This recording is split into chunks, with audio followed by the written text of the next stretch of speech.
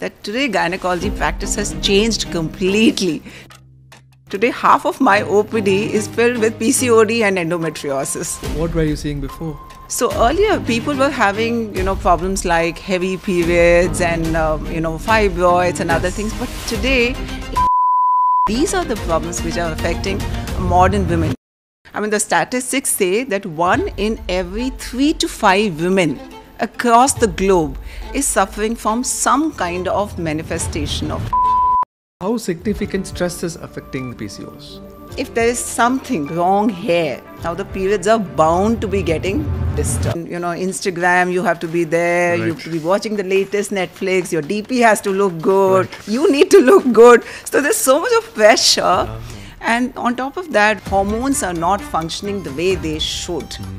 So that's the biggest problem. Are you seeing women smoking? A lot. Smoking is one of the major reasons for the premature ovarian insufficiency. People at least should be made to aware that the solution to PCOS is not a metformin or a contraceptive tablet.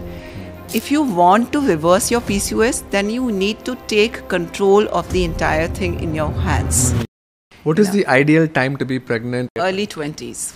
What is the common menopausal age these days? Any woman who gets a menopause earlier than 40 years, we again say it's for every woman who's watching this. They must be selfish when it comes to their self-care. It's very important. Hi, Dr. Anjali. Thank you for coming. Thank you very much for inviting me. It's my pleasure and my honor to be here on your show. Oh, so good to see you in person. So good to see you. You're doing wonderful job online, and kudos to you to educating all the women. So we wanted your expertise, and then this hour is to extract all the knowledge from you as much as possible. So right off the bat, getting into the discussion is that. So, in California, while I'm practicing as a gastroenterologist, I see a lot of patients with fatty liver. Okay. Lot of patients. And recently, I've been noticing a gender difference with a lot of women coming in with fatty liver. Yeah. And underlying thing for every woman, for a common denominator, is PCOS. Yeah. Right, PCOS. And as you all been talking in your channel, as PCOS is not a disease. It's basically a symptom. It's like a syndrome of hormonal problems. So people think, as you mentioned, people think that there is hormonal imbalance all over. So in PCOS, the underlying problem is, as you have mentioned multiple times in the videos, is maybe not the actual hormones that is causing the problems. It is actually the insulin, which is the main reason for all these issues. So before discussing about why that could be, if you can teach us and the audience in terms of what a normal menstrual cycle is and which are the hormones that we should look for so that we can understand how this whole thing works, and we can talk about the treatment options eventually. Okay. So it's very important for every woman to know what is the so-called the right menstrual cycle. So I would like to say that there is nothing called the perfect or the right menstrual cycle. It varies from one person to another person. So there's nothing called as a 28-day cycle. A normal menstrual cycle could vary anything between, let's say, 22 to 35 days. And the flow also could vary anything between 2 to 7 days. But in case the variation occurs more than 8 days, now that is abnormal. Which means earlier, if your period was 22 days and now it's coming to 32 days, now this is a problem. In case your earlier period was 40 days and now it is coming at 20 days, now that is a problem. That could be indicative of some other problem. And obviously, the period should not be really painful. Once in a while, little bit of pain is fine for every woman, but it should not be like a woman has to take 3-4 painkillers every day. So that's also not normal, and it could be indicative of an underlying problem. There should be no bleeding in between the periods. There should be no bleeding after the intercourse. There should be no bleeding after a woman has gone into menopause. So this is what is the definition of a normal menstrual cycle. Now, the periods don't just happen at the uterus and the ovary. Now it starts at the level of the brain. The entire story of the period starts at the level of the brain. So from our brain, so we have a gland called hypothalamus, then a pituitary gland. So from there, certain hormones are released. From the hypothalamus, then it acts on the pituitary. From the pituitary, then it acts on the ovary.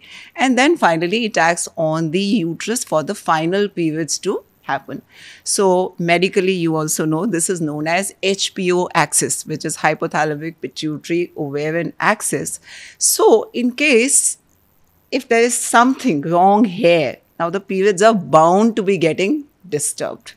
So, that's why when a woman is stressed, she has her exams, she has any kind of a stress which is bothering her there. The periods are the first thing which will get affected. So that's why, any kind of stress will affect your periods. Is it common you see in your practice? Very common, very common. In fact, the modern day women, in fact, the modern OPD today, I tell my juniors also, I'm a postgraduate teacher, that today gynecology practice has changed completely. Today, half of my OPD is filled with PCOD and endometriosis. It's like, what we read in our times has completely changed. What were you seeing before? So earlier, people were having, problems like heavy periods and, fibroids and other things. But today, infertility, PCOS, weight gain, hypothyroidism, these are the problems which are affecting modern women. 20 years back, hardly there were any IVF centers. Today, in modern metro cities, every nook and corner has a IVF center. So, that's how the entire physiology of this HPO axis has changed in modern times. It's amazing. It's amazing. Yes. I remember when I was in medical school, when you do the gynecology rotations, right? Mm-hmm. So the only thing that they keep on talking about is fibroid. It was only fibroids. PCOS, they will say it's a very rare disease. So when I did my post-graduation, of course, that was way back in 91. So PCOS was a small chapter in our books. And we never used to read that chapter thinking that nobody's going to ask this question in the final exam. And today, the statistics say that 1 in every 3 to 5 women across the globe is suffering from some kind of manifestation of PCOS. It's like a gynecological epidemic.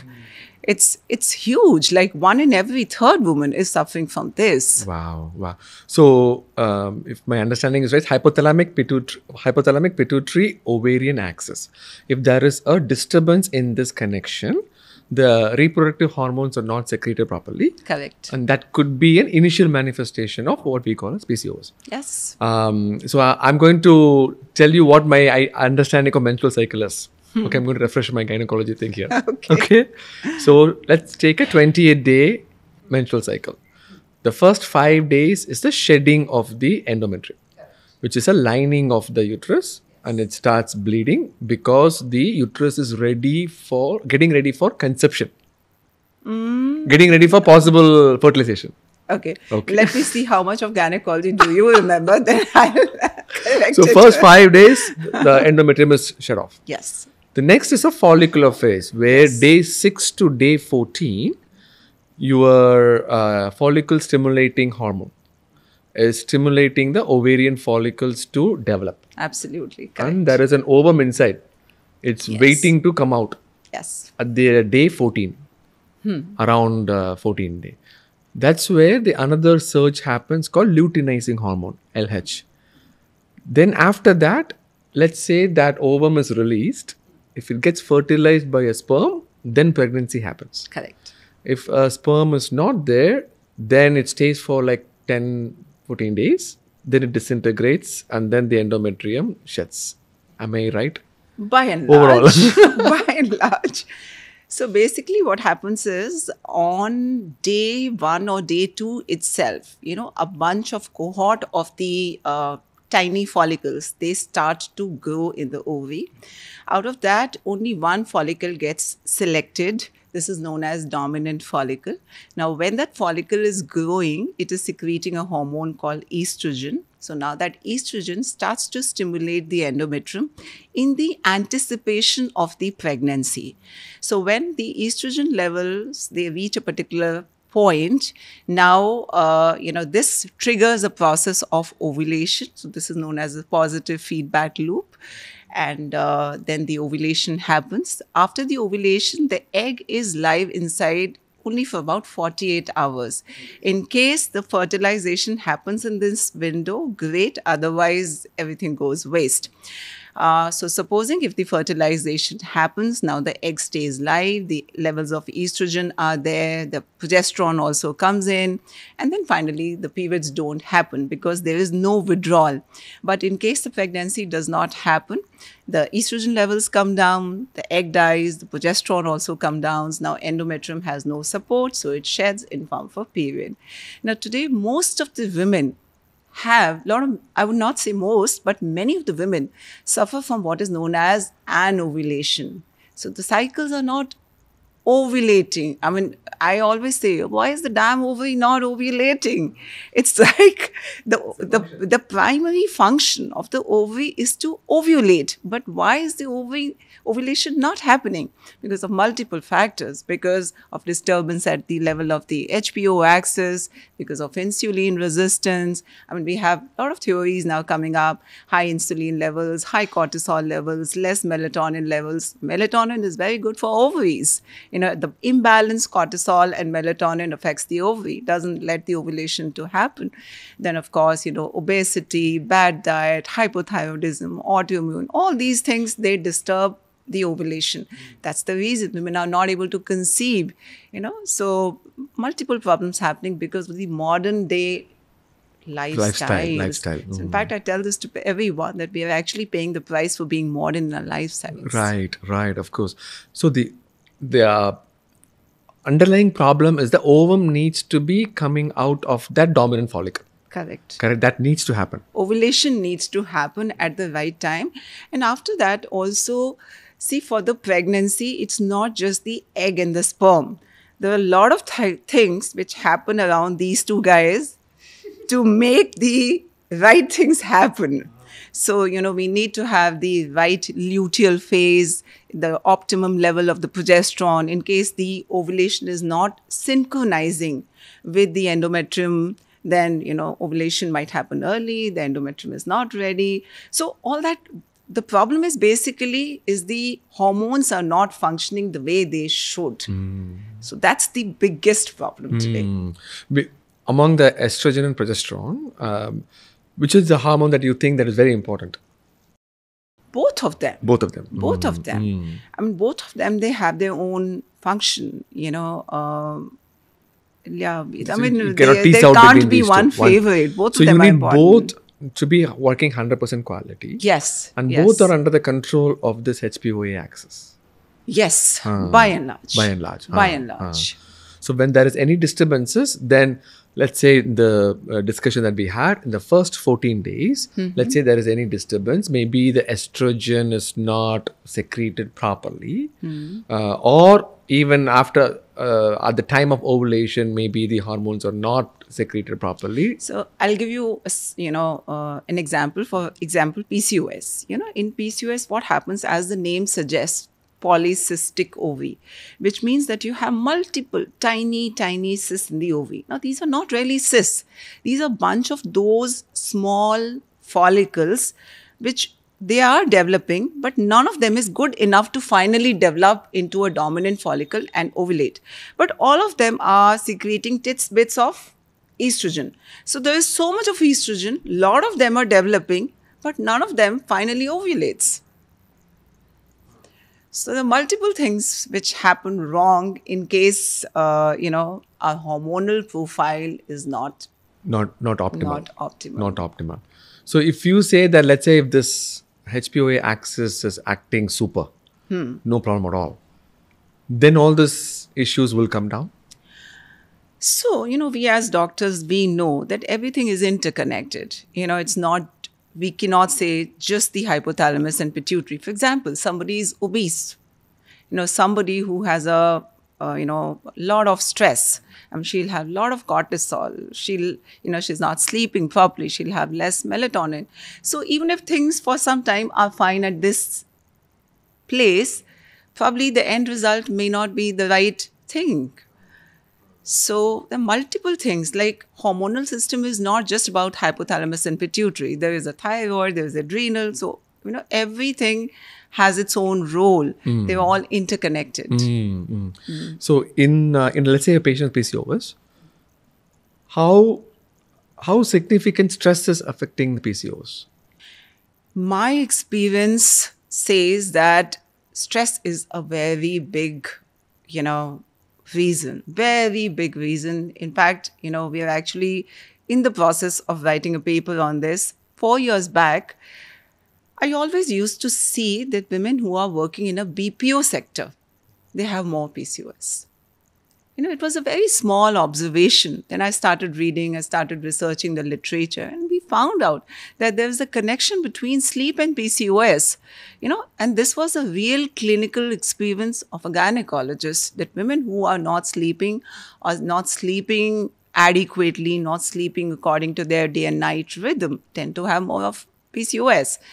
So, stress also. In fact, there's another observation which I have seen in my clinical practice, that the story of PCOS starts when a girl is in class 10th or 11th. This is the time when there is so much of pressure of studies. She has to go for her tuition classes. The parents are after them. You have to study, prepare for your exams. She's constantly sitting in front of the computer, not really moving. The mother is giving all the goodies to her to eat. And, there are other pressures on Instagram. You have to be there. You have to be watching the latest Netflix. Your DP has to look good. You need to look good. So there's so much of pressure. And on top of that, wrong dietary choices, lack of exercise. And then when you go to the hostel, you don't get the right food. Unfortunately, today we don't have much avenues for people to go out and, exercise or move their body at least. I always tell this to people, 20 years back, nobody did a yoga class or nobody went to a gym. Our grandmothers, they never had PCOS. So what is it which is going wrong today, which is making the modern woman getting more prone to developing PCOS? Of course, most of us think that we are eating right. Most of us think, 30 minutes of gymming or yoga is good enough. But our mothers never did that. Our grandmothers did not do this, but still they did not have PCOS. So probably they never had stress. They were physically active throughout the day, and they never had Swiggy and Zomato in their life. Right, yeah. No, I think the point of sleep that you mentioned is, I think, is very critical for every disease that we talk about, because, and that's what we talk in my channel as well, to just keep sticking to the circadian rhythm. Absolutely, 100%, 100%. And I tell this to everyone, you need a sleep which is adequate, which is peaceful, which is uninterrupted, and which is according to circadian rhythm. This is the most important thing. Our clinical experience also says that most of PCOS patients have high prolactin, they have hypothyroidism. Now, this again proves that it starts from the brain, because all these hormones are released from the anterior pituitary. So how come that every PCOS patients, in fact, 80% of the PCOS patients have associated hypothyroidism? I would say 50% of them have high hyperprolactinemia. So that means there's something going wrong there, which is making them prone to this. So my theory says that it starts from the stress and lack of sleep, and of course coupled with other things, bad diet and lack of exercise and all that. They contribute. But I'm sure the papers would come that it is the stress which actually initiates the pathogenesis of PCOS also. So I'm going to give you a different picture.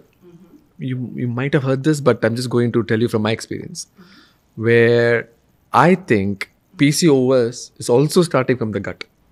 Quite possible. Quite possible. I would really love to know your perspective on this. I'll tell you why. Because all the symptoms, that's why we started with PCOS is not a disease. It's a syndrome. Yeah. It's where the underlying problem might not be the ovary per se, it is just the hormonal issue.